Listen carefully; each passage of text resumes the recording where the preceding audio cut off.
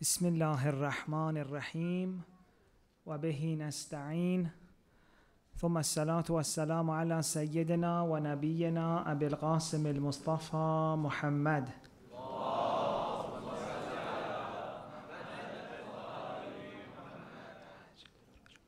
وعلى آله الطيبين الطاهرين. Dear sisters and brothers, Assalamu alaikum. I pray that you are well, inshallah. It is an honor for me to be able to speak to you one more time. It is truly an amazing opportunity that I hope, inshallah, we make the most out of it together, inshallah, with the help of God and with the blessings of the light of Imam Hussein alayhi salam. If you are ready, please recite the salawat.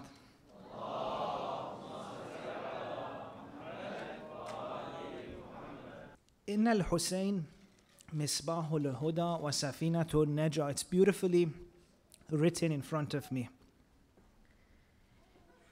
Imam Hussein is the light, the lamp of guidance, and the ark of salvation.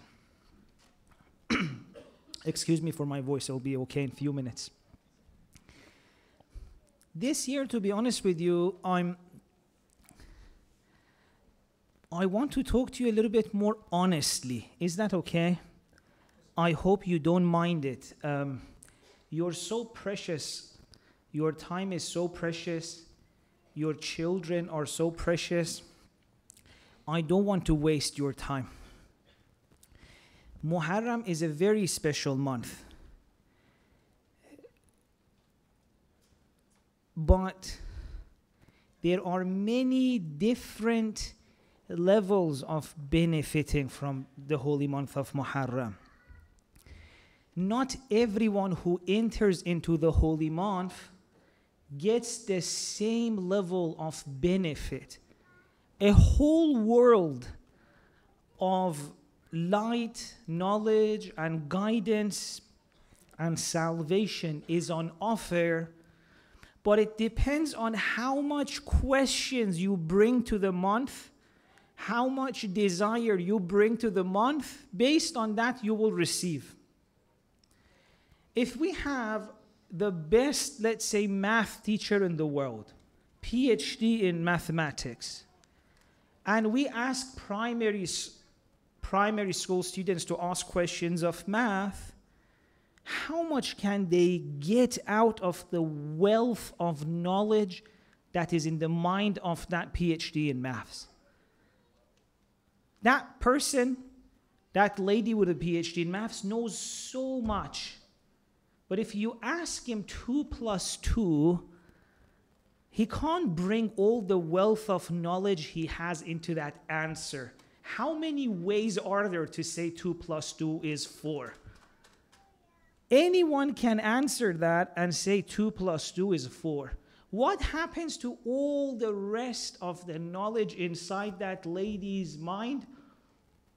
Still there, waiting to be asked about. The same thing that happened to Imam Ali alayhi salam when he was sitting in a mosque and said, Saluni qabla an tafqiduni, ask before you lose me. And people started asking about things which really did not bring the depth of knowledge that was in Imam Ali's heart and mind. Why is this important? Muharram is the same. Imam Hussein is the same. Muharram is the same. It says, I'm a light of guidance. So now I want to ask us, what is this guidance from Imam Hussein? It's so important, though. In the first night of this series, I just want us to get a little bit more serious about what is on offer in Muharram. Ark of salvation. I want to ask you, do you feel safe? Do you feel you're okay? Does the experience of your life feels like you're in an ark of salvation. But think about it. Ark of salvation, what does that mean? Safinatun Najah. It's a huge thing. Try to picture what it means. There's an ocean. There could be a storm. It could be dark. If you're on an ocean, there's nowhere you can go. How far can you swim? Even if you're the best swimmer, after half an hour, your arms get tired, your lungs get tired. You can't even see the shore of safety. And then suddenly there's an ark, a ship, that says, you don't need to try. Why are you struggling so much? Just let me help you inside the ship, inside the ark. Sit down, we'll take care of you. There's stuff on the ark, on the ship. You no longer need to swim. You're safe from the storm. The waves of the ocean won't get to you. Everything is okay. That's what Imam Hussein can feel like. But now I want to ask you, is that your experience of life? Is that our experience of life? We're inside the ship of someone who knows what they're doing and there's no waves that gets to us? Or is it that on contrary to that, we feel like there are so many waves coming at us? Is it not the case that each family right now has at least 4 or 5 areas that's worrying them? What am I going to do with these rising cost of living? What am I going to do with this issue of relationships? Isn't it true that our divorce rates are so high? Isn't it true that so many of our parents are worried about their children? Isn't it true that so many of us, even here in this room, are thinking of moving countries because they're worried? Isn't it true that so many of us can't understand what's happening in the world, why God is allowing all of that to happen? Isn't it not the case that so many parents are struggling to answer their questions when they ask them, Daddy, Mommy, why is this happening in the world? What does that mean? And I'm not judging us. I'm saying there still is so much more we can benefit from Imam Hussein. We haven't even started to understand who Imam Hussein is. How do I know that? It shows. Not only it shows in our life, which I talked about, it shows even in what we think Imam Hussein did. Have you noticed when we talked about what is the message of Imam Hussein? It's so interesting. I've almost realized that you can tell me if this is true or not. For everyone, the message of Imam Hussein is the highest thing they found out in their own life. Masalan, if someone loves standing against injustice, they say, Imam Hussein is the one who stands against injustice. If someone, for example, feels they need strength in difficulty, they're like, yes, Imam Hussein tells me to be strong in difficulty. First, they find something beautiful in life, and then like, Imam Hussein must say the same thing. But if that's the case, then do we really need him anymore? Think about it. If Imam Hussein is only there to teach us to stand against injustice, hope we learned that lesson. Thank you so much. Bless you, we no longer need it. Honestly, is there anyone in the room who needs to be told we need to stand for injustice, like against injustice? If that's all Imam Hussein wanted to teach us, that message is gone. Goodbye. Another person, I said, no, Imam Hussein is telling us you need to have an attitude towards life. You see problems, you go solve it. We're like, any school teacher knows that and can teach it to our children. Why do we need Imam Hussein for? And this is a very good question. Honestly, why do we every year keep coming doing the same thing? My idea is that there is something so precious there. But in order to get to it, we need to be a little bit more serious. Please recite salawat.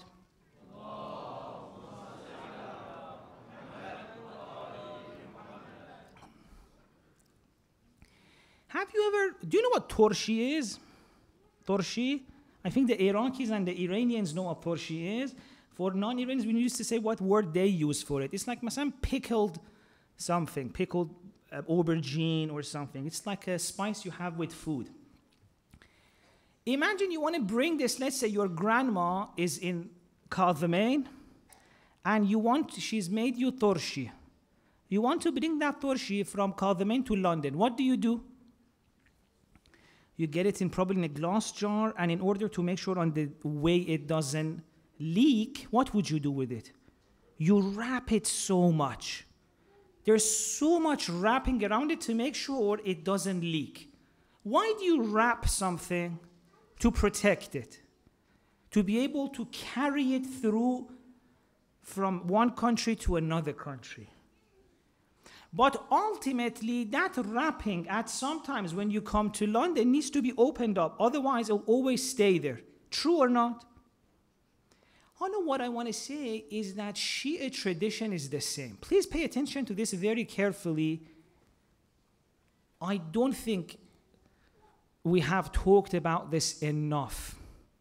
Even the teachings of Prophet and afterwards the Ahl Bayt, they wanted to safeguard it throughout history.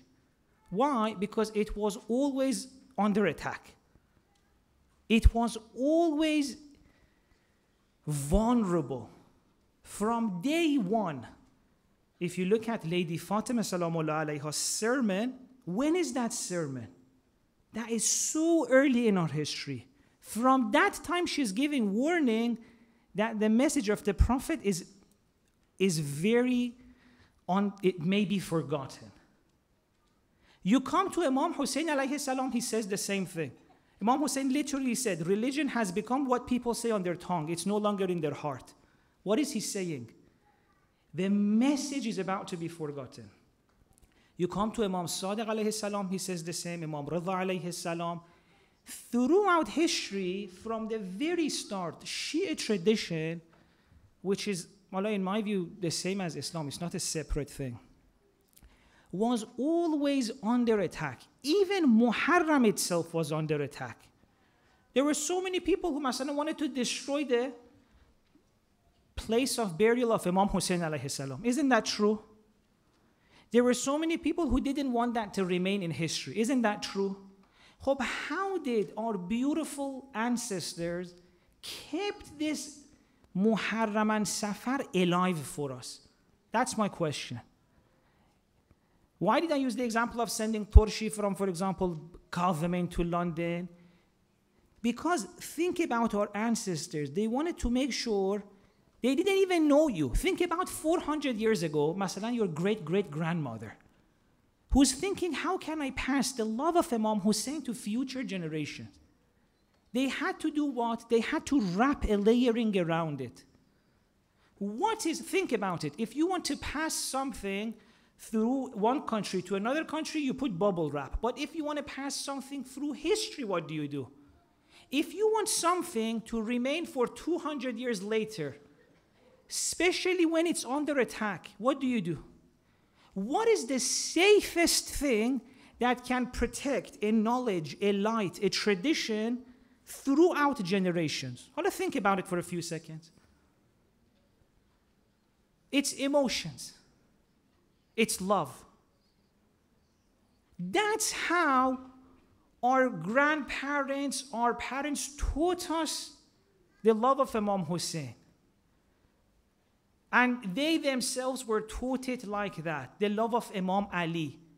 It was through emotions, it was through love.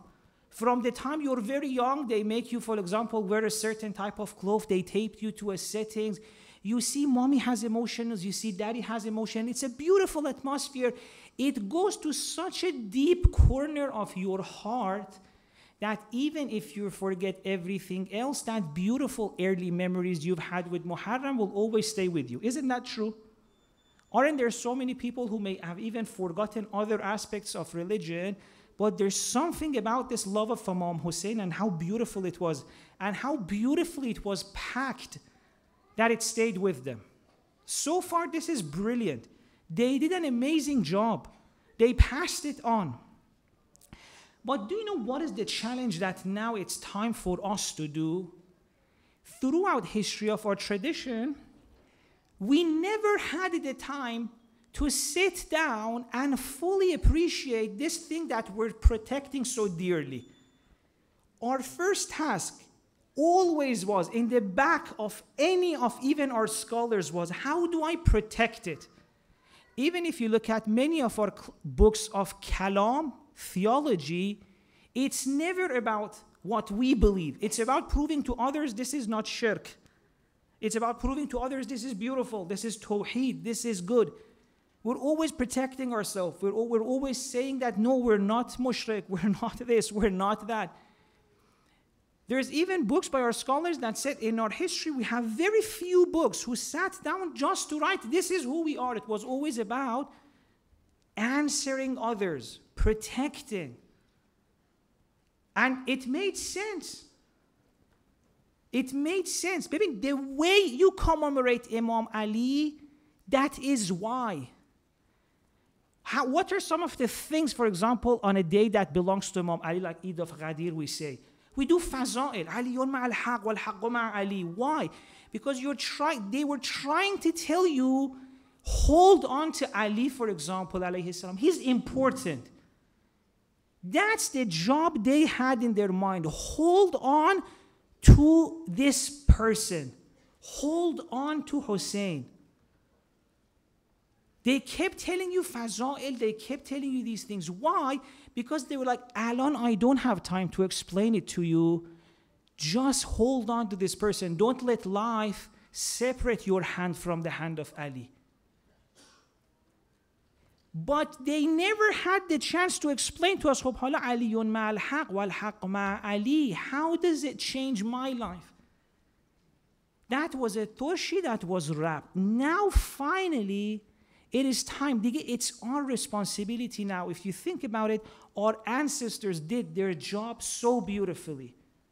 Our fathers, our grandfathers, our great-grandparents, they got the message, the light to us. Now finally, 2024, are we ready to open this message and see what's so special about it? Are we finally ready to say thank you so much for making sure throughout 14 centuries it reached me today in London? I want to eat it now. If you told me, baby, how many generations of Shias were told Safinatun Najat, the ark of safety is Imam Hussein, but they died not feeling safe. They were told the idea that there is a ship that if you get onto, you will feel safe. But they didn't get onto it. I'm saying maybe this year, finally, it's the time. We see what's so special about this. In one day of Ghadir, I remember I went after a reciter, a beautiful recitation that really moves you. And he was saying all the fada'il of Imam Ali alayhi salam. Imam Ali this, Imam Ali's level of iman, Imam Ali ma'al haq, Imam Ali born in there, Imam Ali that, Imam Ali this. And then he said something. We are so grateful, so lucky to follow Imam Ali. And that day I had one question I want to ask you too. If Imam Ali is with truth and truth is with Ali, then how come someone who says, I'm following Ali, his life is not different to someone who doesn't have Ali? Is that how useless truth is?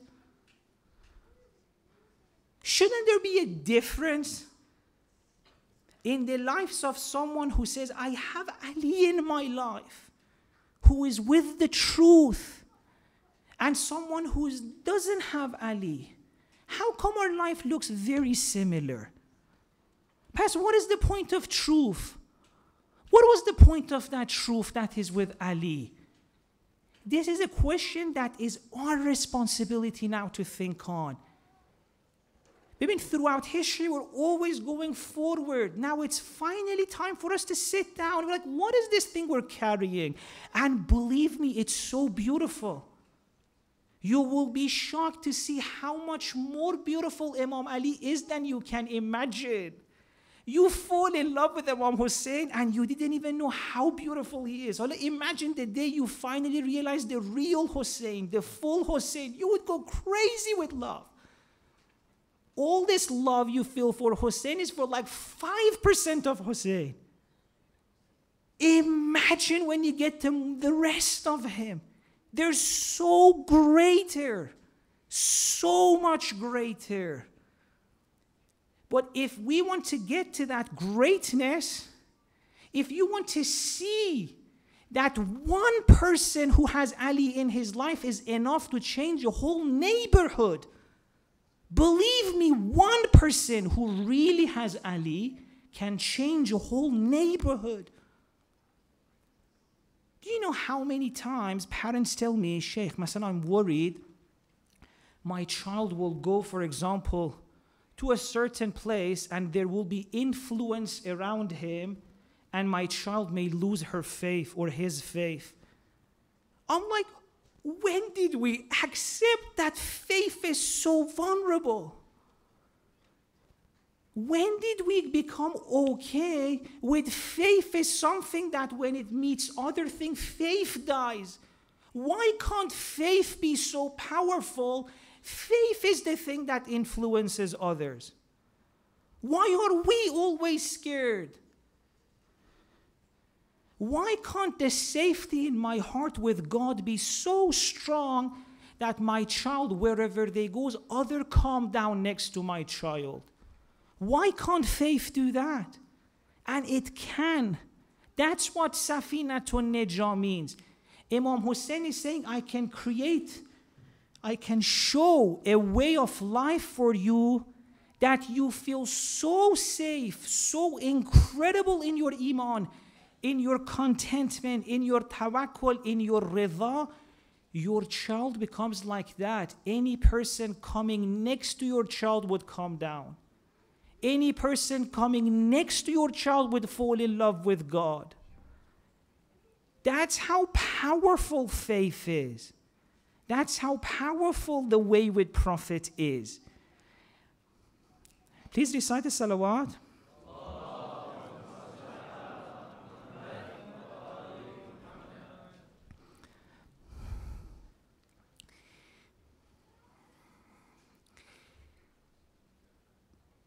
I don't know if I managed to express my point well. I'm trying to say, so far there's been a brilliant work by every organizer in the world, by every person who came to these sessions to make sure they remain alive. So up to this point, the people who came before us, and there's many of you, you've done your job brilliantly. Look, Imam Hussein's name is everywhere. But now the task is different. The task is now to open and see, what is this thing we're carrying with us? What is this Misbahul Huda? The light of guidance. What is this guidance? Can you tell 5 sentences, even to yourself, of how Hussein showed you the way, and don't end up in a cliche? The cliches are easy. Hussein taught us be strong. Hussein taught us stand against injustice. I can show you too. Your child can show you. And then ChatGPT can show you. Is that all that Misbahul Huda means?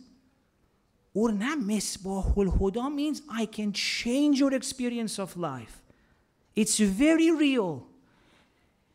If we want to now start benefiting from this, if we want to go really deeper, what do we need to do? We need to open the wrapping around it.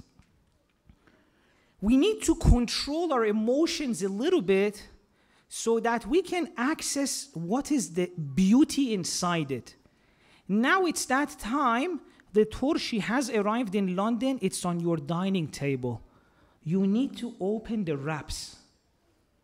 The wraps did their job. The plastic around the torshi jar did its job. The glass did not break. It's right in front of you. But you can't keep the plastic around the jar. At some point, we need to open it. What does that mean with us now? We need to, at least for half an hour, create a space where, without getting scared or feeling the world is breaking, be able to think a little bit freely without getting the emotions getting to our way. What do I mean by that? Let me share a few examples of the ways in which sometimes emotion gets into the way of us really benefiting from Imam Hussein. I mean, with regards to Imam Hussein, if you really want to understand him and turn him out of a cliche that he's become right now, you need to think. There needs to be some questions. But we shut them down. Just recently, someone was telling me, he said, I no longer go to Muharram sessions. I say, why? He said, it doesn't make sense to me. Every year we go, we do the same thing. I said, okay, what happened? What was like? And I realized it all goes back to when this person was 12 years old, he had a question, and the person who was meant to teach him religion, instead of like enabling him to engage with the question, they shut the question down. What did he ask? He asked this: isn't Imam Hussein Sayyid Shabab Ahl al-Jannah, the master of the youth of heaven? Isn't he, for example, Masalan, Imam Hussein says, God, the person who has you hasn't lost anything. Ma faqada man wajadak. So if Imam Hussein is this awesome, he has God, and God is amazing, and Imam Hussein is in heaven and everything is amazing, why should I cry for him? It's a brilliant question the kid had. Like, engage with that question. What was that child taught? You're questioning Muharram. He wasn't questioning Muharram. He just had a question. He was trying to figure out, Belakhare, did Imam Hussein lose or did he win? A question to you as well. Did Imam Hussein lose or did he win? Which one was it? If he lost, really, Imam Hussein is a loser? Or did he win? If he win, is it a tragedy? Is it a tragedy that's also a winning, a victory? Do you know how many of your own children, if not you yourself, have these things in your mind which are not coming too forward because maybe you never got an opportunity to discuss them? Or when you wanted to discuss them, they force these cliche answers. So much of the answers to these questions are cliches. Like a 12-year-old realizes that doesn't make sense. There's beautiful answers to all of this. But at some point, we need to start talking about them. Myself, one question I have is this. Think about it. A non-Muslim or a non-Shia person comes to one of our gatherings, looks at us for 2 hours and leaves. And later on, they ask them, do you think this Imam Hussein, there's masalan commemorating, did he have a good ending or a bad ending? What do you think that non-Muslim would say? And if someone doesn't listen to us, just looks at us, to them, what is Imam Hussein's message? Think about it. So,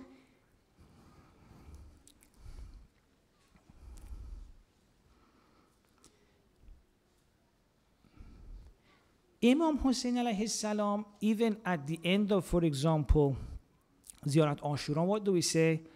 Allahumma laka alhamd, hamda shakirin laka ala musabihim. Yani we say Imam Hussein did shukr of what happened on Ashura. Shukr. Not patience. Not he was okay with it. Not he went through it because shukr.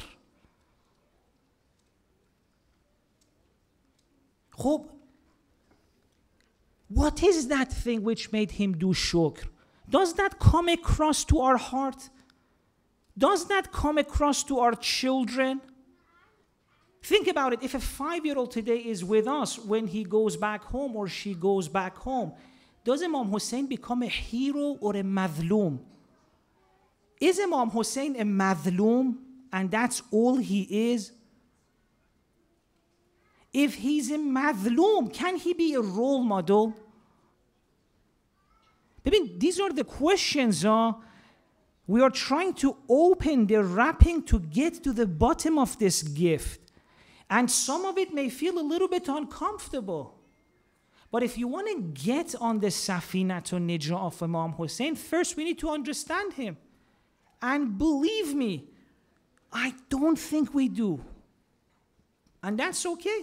It's never too late. But inshallah, in this series, I want to present maybe another way of looking at Imam Hussein, which I think was the way we should have always looked at him. Maybe think about it, how much of our effort, masalan in Muharram, is talking about what the other sides did. Shemr did this, Omar bin Sa'ad did that. They're my role models. Am I going to later on go and try to remember, masalan, I'm one day at work, I want to do something like, oh, I forgot. What did Shemr do? He's not my role model. It's not Sher, it's not Omar bin Sa'ad. But the way we commemorate this beautiful month, the story of Imam Hussein, is like those are the main actors. That's why it becomes a tragedy, because they came and hurt and killed and stole. But my question is, if you want to change the lens of the camera, if you want to tell me, what was Hazrat Abbas doing? What was Lady Zainab doing? What was in the heart of Imam Hussein alayhi salam? Can you believe it? Even now, like after I don't know how many Muharram every Shia has had, sometimes when I speak about God's love, people are like, Sheikh, you had an easy life, which I don't. Like, you have an easy life, you talk about God's love. I'm like, hope Imam Hussein had an easy life. You understand? Let's say my life is easy with both of my siblings in hospital right now. But Imam Hussein had an easy life. Hope he was in love. The last sentences from Imam Hussein we have are all beautiful sentences. In one of them he says, God, in your love, in your desire, I'm leaving everything behind. Is that a person who's sad?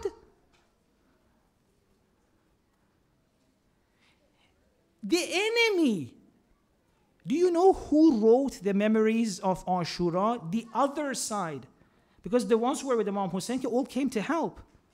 It was the other side, or the people who were like, we're not going to take any side, who wrote it down. The people who didn't even love Imam Hussein enough to go help him, those guys wrote the story. But still, despite the fact that they didn't believe in Imam Hussein and his people around him, they even couldn't deny. And it came into their notes that as the day of Ashura went on, the faces of Imam Hussein and his companions were getting brighter and brighter and brighter. What is this thing about Imam Hussein? On a day like Ashura, your face is getting brighter. What is going through your heart that you're telling God, God, I'm in love with you. I'm leaving everything behind in love with you. This thing, what is it? How come then one problem that happened 10 years ago between masalan, a person and their father, a problem between a person and their wife, a problem between a person and their workplace, a person and their illness, how come these things bring us down? How come things, one or two issues, really ruins our taste of life? But Imam Hussein on Ashura says, I'm happy. Maybe one thing which we need to shift for us, we haven't come here today to do anything for Imam Hussein. Imam Hussein doesn't need us. He's the one who's going to help us. And what is it he's going to help us with? That's my question from us. What does he have that's real? And believe me, in the next few years, if you don't sort this out for yourself, believe me, slowly, your own children or even yourself will be like, what's the point of all of this? The world is going towards a place, either you find the real Hussein or the 10% one wouldn't be enough for you. I have 4 minutes left, so I'm going to finish now. Just want to say one thing, and inshallah tomorrow we'll continue. The last 2 years, alhamdulillah, I've had the honor of going through so much pain. It's the surface of life.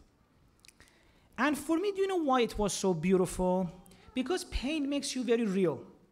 I mean, as long as you don't have pain, you're so polite, right? A little bit of pain, you get real. That's why, masalan, some people who are in their 70s and 80s, they're so frank. They have so much ache in their body, they don't have time to be polite with you. They say it like it is. Sorry, I'm tired of you, I would love to leave. Why? Because there's so much, I don't have the energy I had in my youth to be, Pain makes you very real. So the last 2 years, alhamdulillah, was very real. And one of the interesting things is I was trying to see what is people's reaction to pain. Think about it. When someone goes through so much pain, one of these stories that when you hear it, you're like, oh, poor thing. That's the kind of pain I'm talking about. Ooh, how are they handling it? It's like too much. I mean, look around seeing what do people offer. Do you know the highest thing I found, even in the highest people you can imagine? What was it? The best people have managed. When it comes to talking, everyone knows everything. Live in the moment, be mindful, be grateful. All of that, let me tell you, it's nonsense. We're living in a world in which everyone has the words. I know people teaching meditation courses to others. If the microphone stops working, they lose it. Everyone has words. Words are useless. The word tawakkul, without tawakkul in your heart, is useless. So I was trying to see in the world, what is the real thing people have? Going around saying, has anyone found real rida? Rida is not like I'm going to be patient with difficulties. Rida is I'm enjoying it. Hamda shakirin laka ala musabihim. It's all a game, no one has it. But with Imam Hussein I found it. Imam Hussein right now is one of the few places in the world where you can find a way where you don't need to be patient. Sabr is overrated. Who wants to do sabr when you can have rida? Sabr is like, God, I don't know how to deal with this, but okay. Baba Imam Hussein as Safinatun Najah.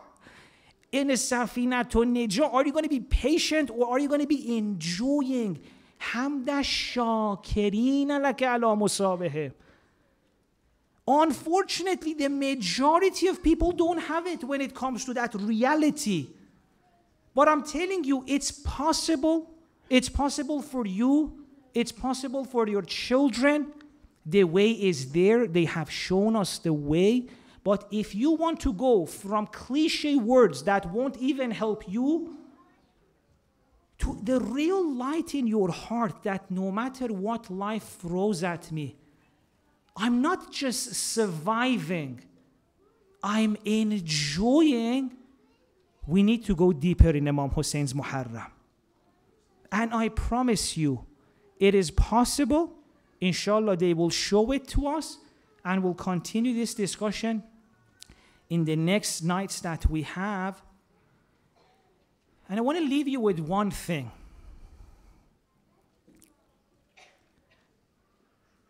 That moment when you finally know this beautiful gift that throughout centuries they passed on forward is finally in your heart,